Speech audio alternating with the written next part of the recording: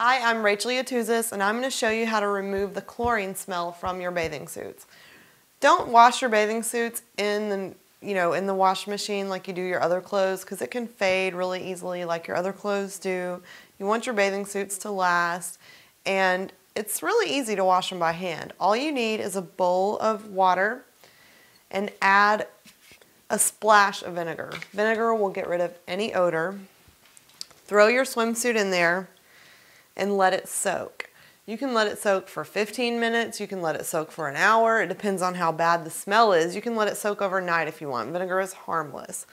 After you've let it soak, don't wring it out too aggressively because you don't want to stretch it out.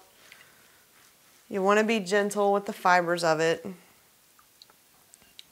Grab 2 towels. I've got 2 right here. Lay the swimsuit out flat on top of one towel. Throw the other towel on top and then roll it up. Don't roll it up too tight, roll it up pretty loosely, and this will get the swimsuit out of the way while it dries. I'm Rachel Yatuzis, and that is how you get the chlorine smell out of a swimsuit.